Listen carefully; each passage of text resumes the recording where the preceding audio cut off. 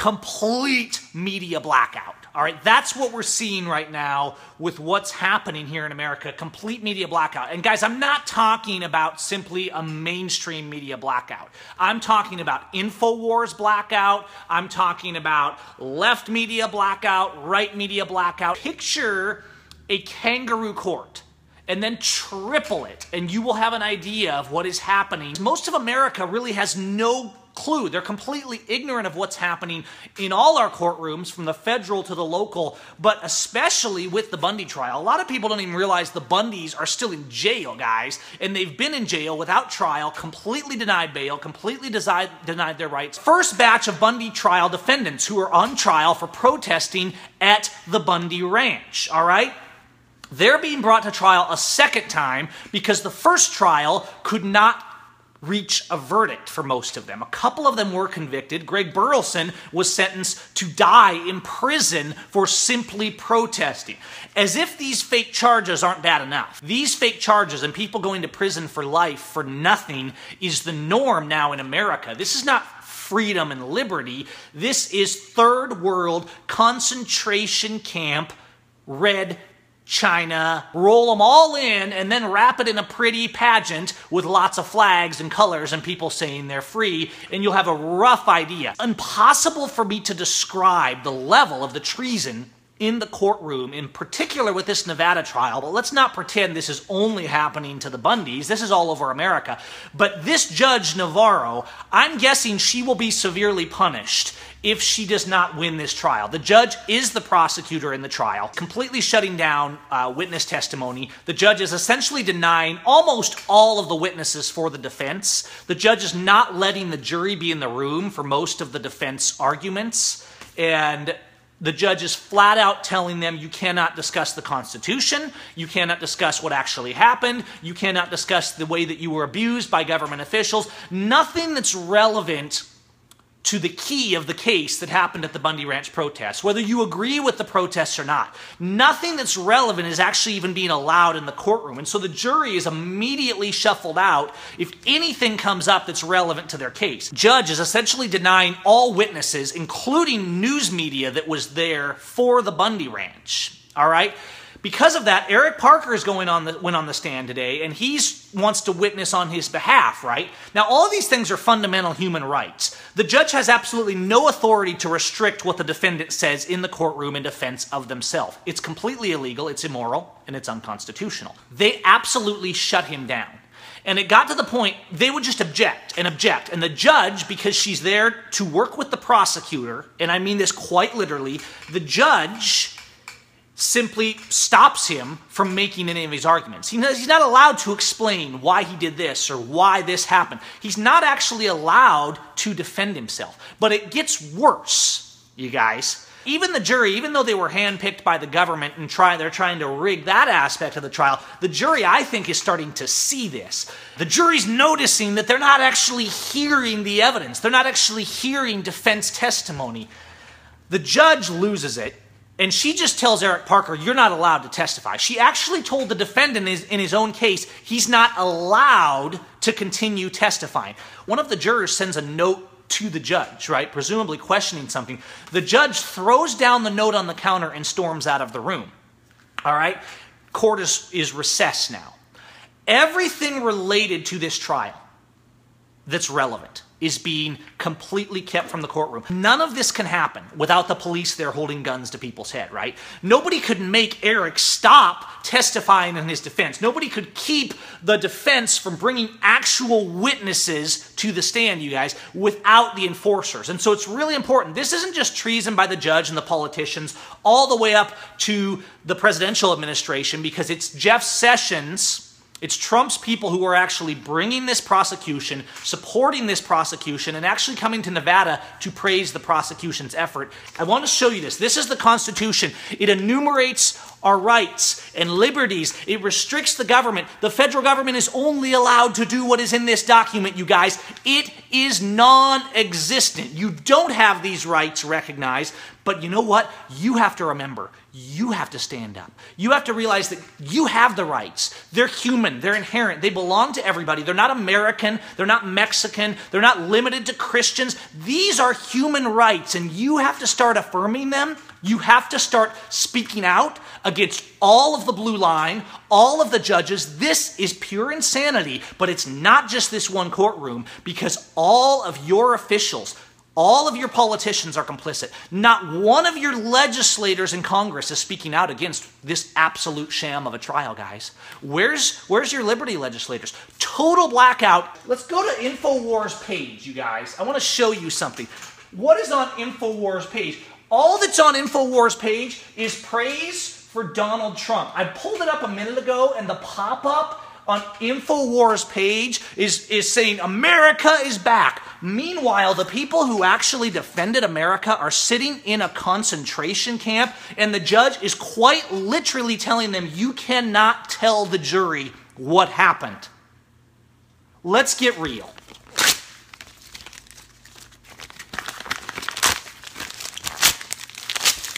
This is the Constitution of the United States, you guys. This is your blue line who enforces every edict of treason at the point of a gun, because without them, the traitors would be nothing, and you would laugh at. This is the Constitution. I don't care if you're black or blue or pink or white or Christian or Muslim or Mexican.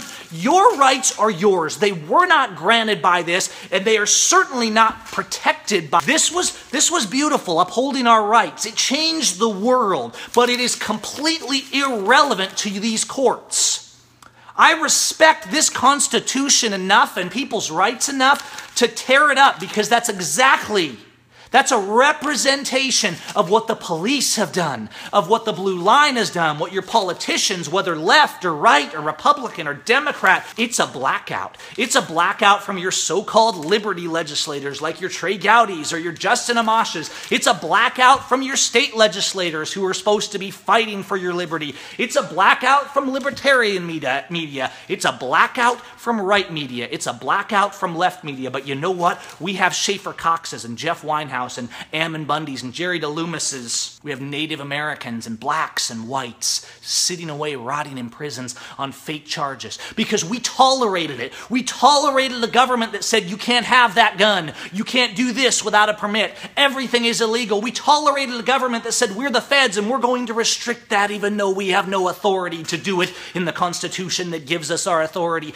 We tolerated electing officials and presidents who said, I will do asset forfeiture. I will steal your stuff. I will steal the stuff of your neighbors and those you don't like. We elected people who said that they would violate the Constitution, and we continue to pretend that people are heroes who swore to protect that Constitution that is now in shreds and tatters. We honor military men as they go fight in fake and illegal wars across the world while their country is literally murdered by the government they swore to protect us from. We say the police are doing good because they do a good deed here and there when not one officer will step up, and every single officer in America will enforce these illegal laws.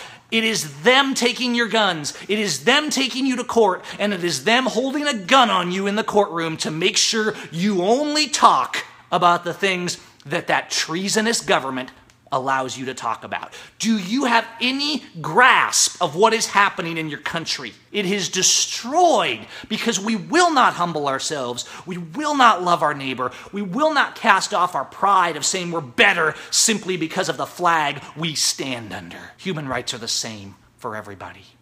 And we fall for fake narratives and fake terrorism and fake border chaos and fake propaganda and fake lies and fake wars while our government is literally right here destroying. I keep saying it and they keep attacking me. The people that claim to be patriots keep attacking all of us who speak out. They say Gavin hates the cops because I love them enough to tell them they are terrorists. They say everything that we've talked about has come to pass. The compliance has brought more abuse. The playing along in Nevada has brought more insanity from the courtrooms, has only brought the hammer down harder. Every time we retreat, every time we say that the enemies of liberty are its friends, every time we compromise our conscience and our principles and our liberties because it's easier and it feels good to pretend that America's better and freer than the nation next door, every time our pride riles up within us, we spit in the face of the Creator who gave us liberty. We don't trust in God, we trust in lies, and those lies are failing us right here and right now. The solution is very simple. You have to stop. You have to stop lying to yourselves. You have to shout from the rooftops that our blue line and our judges and our politicians are evil. You have to throw out the faction and the party and pretending that your party or your group is fixing it when they're not. You have to turn against the real terrorists and stop falling for the narratives of terrorism that your government gives you because they sound patriotic. You have to stand up. You have to speak out like I'm doing right now. All of America right now should be making videos like this one talking about the absolute sham of justice happening in Nevada, across America, and in every courtroom. People are being sentenced to die in prison because they protested in America. Stop pretending we're the greatest nation, that we're free, or that we even have a constitution anymore, and start standing up and opposing those who enforce this treason. I want to be very clear. I oppose the police in America. All of them. I oppose the blue line. I oppose the sheriffs. I oppose the judges. I oppose the prosecutors. I oppose them all, not because I'm hateful, but because I love my neighbor, and I even love them enough to stop pretending that their addiction to power and money, they are sick in their minds. The police officers are murderers and abusers and kidnappers and extortioners. They are mentally ill, psychotic, insane people who with guns are destroying their communities and this entire country with their friends in the judiciary and the politicians who have the gall to think that they have the right to make laws to rule over people who said themselves, we are making a law that limits what you can do. If you are not willing to oppose the blue line completely, then you are not willing to stand up. We could save this nation from bloodshed because our voice is a sword, and it can be a sword for peace, and you have to stop pretending as you hide away that words don't change anything, because words change the world. And your voice openly telling your friends and your neighbors and your community that you oppose this system, you oppose the judges, the police, the sheriffs, because not one of them will do their job. And the day that they step up and start defending the rule of law instead of acting like terrorist syndicate, blue line criminals protecting their cronies, that's the day we'll stand with them. Until then, they are the enemy, and they should be regarded as such. I'm for peace. That's why I'm speaking to you today, because I don't want to hurt anybody. I don't want to see people hurt, and that's what's coming to this nation, because it is collapsing. The law is gone. The judicial system is gone, and due process is gone. So you have to decide. It's time. Are you a loyalist redcoat? Or do you love freedom and your neighbor? And are you willing to stand?